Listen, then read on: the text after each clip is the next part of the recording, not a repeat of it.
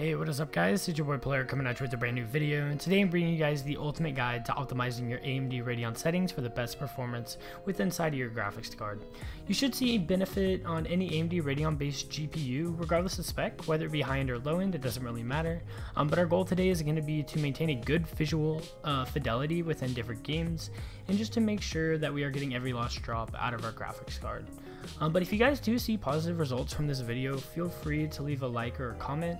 I do read every comment, and make sure you subscribe for more videos that also optimize your PC, speed it up, and make sure you're getting every last drop out of it.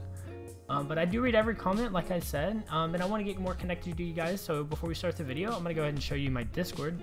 This is my community Discord. As you can see, you can talk to me about PC questions. I have a general chat. Feel free to hop in here if you want to get more connected or just ask me any personal questions, any PC stuff like that. I'll do my best to help you out, and we can just connect and have a great community here. But yeah guys, without further ado, let's dive straight into the video.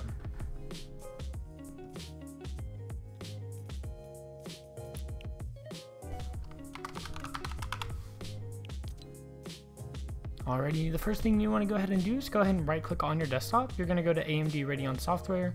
If you don't have this already, I'm going to go ahead and leave you the link to the latest drivers on their website. That's going to be at the top of the description as well. But if you just loaded this up, make sure you go to the home button at the top left. Go ahead and go to under driver and software. Go ahead and check for updates. Make sure you're completely up to date, as the new version has released recently. This version has been much better than the previous ones. But the reason this video has taken so long is because the old version wasn't really supporting my graphics card that well at high refresh rates, so I was black screening and it was just really unstable. But now that my driver is good, I can go ahead and make this video. But yeah, like I said, just make sure you're completely up to date. The current drivers are doing pretty well. And yeah, that should solve a lot of your problems right there. Another thing you do want to do is you want to go to the gaming tab. You're going to go ahead and click on Fortnite or whatever game you play, and you're going to scroll down, and you're going to put this on esports for now, or it's going to come up with custom after we make a couple of changes. So I'm going to put mine on esports. As you can see, we want anti-lag enabled. Chill is going to be disabled. This is going to save you some power. We don't really need that if we're trying to get every last juice of FPS. The image sharpening, we really do want this on. It does improve the visual quality a lot for little to no FPS. You're going to enable it, and I have mine at about 88%, and you can test this, see what you like best. I personally keep it here. It keeps a good medium for me, makes it look like a little bit of a higher quality image. But for enhanced sync, we're going to go ahead and turn this off. Vertical refresh, we want this always off. This is going to be your VSync.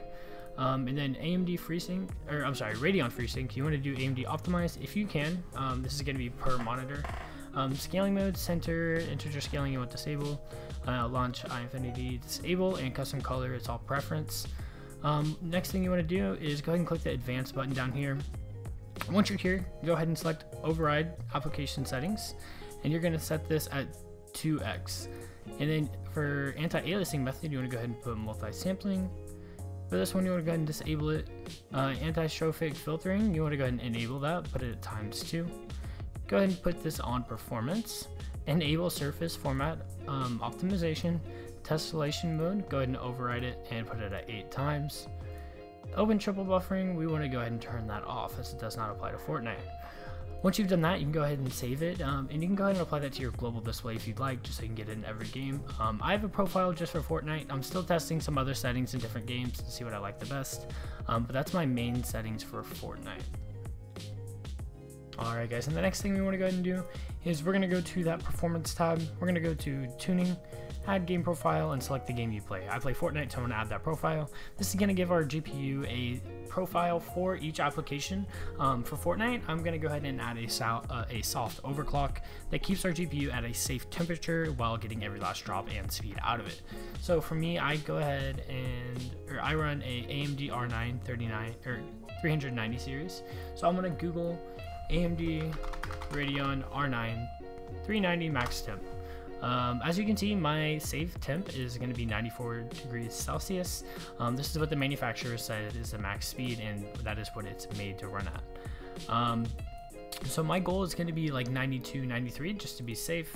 And to get started with this soft overclock, you want to go ahead and enable power tuning. We're going to go ahead and slide that all the way to the right. This won't change anything except the limit that you're allowed to give, the voltage limit that you'll be allowed to give to your GPU. You want to go ahead and apply this. This won't change the temperature at all. This is just going to allow us to add more speed to the GPU and the VRAM, and I'll be explaining those in just a second.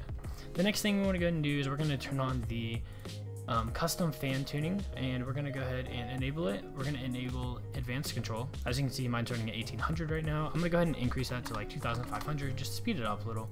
This is going to immediately cool it down. You can see that it will speed up just a bit. And as your fan does get hotter, it's going to naturally speed up the fan, so it's going to maintain that temperature no matter what. It's going to do its best, and we're just going to go ahead and monitor it and speed up the fan when necessary. So the GPU tuning, as you can see, it says clock speed. This is very similar to the cores of a CPU, a processor, and the faster they are, the more frames you will get. So once you're here, you can go ahead and enable it. You just want to slide this for like 2 or 3. I'm going to keep mine at 2 just because my card does run a little bit hotter. For you guys that are like in the 50s while idle or 60s, you can go ahead and probably slide it to 3. And you can test this as well. This is going to be the safe setting for most people. Once you're done with that, you can go to apply changes. This should speed or get your temperature a little bit warmer. As you can see, I'm running 69, but I don't have my game running right now. And before I start my game, we're going to go ahead and tune the VRAM. So the VRAM is basically going to be the RAM of your graphics card. So the VRAM is going to hold all the shaders, the cache, the image caches, stuff like that, and will help solve any rendering issues if you're having trouble with the game not rendering. The faster you make this, the faster it'll render. But you do want to be very careful. This is the stuff you want to tune very slight and just keep testing it out, because this will increase your temperature the most. So once you're here, you want to go ahead and enable VRAM tuning. We're going to go ahead and increase it probably by 50. Apply changes. From here, I would load my game and I would play for about 5 minutes, test the temperature. If it's still at a safe temperature, I would increase it again by 50. Gonna apply changes again, close it, load Fortnite, keep testing it until you get a safe temperature of like 90, whatever you looked up earlier, the temperature that your manufacturer says is safe. But yeah guys, that's pretty much a simple way to overclock your graphics card for now. I will be making more in-depth videos for a CPU overclock, a GPU overclock, and a RAM overclock all in one video, so do be looking out for that. But that's pretty much it for the video. If you guys did see a positive change, make sure you leave a comment, like, subscribe. I appreciate all of you lately. I cannot thank you guys enough for 6,000 subs. It's actually insane. It's like unreal. I wouldn't have expected it. But I'm so grateful for you guys. It means the world to me. But yeah guys, that's been it for the video. Without further ado, I'll catch y'all later, boys. Peace.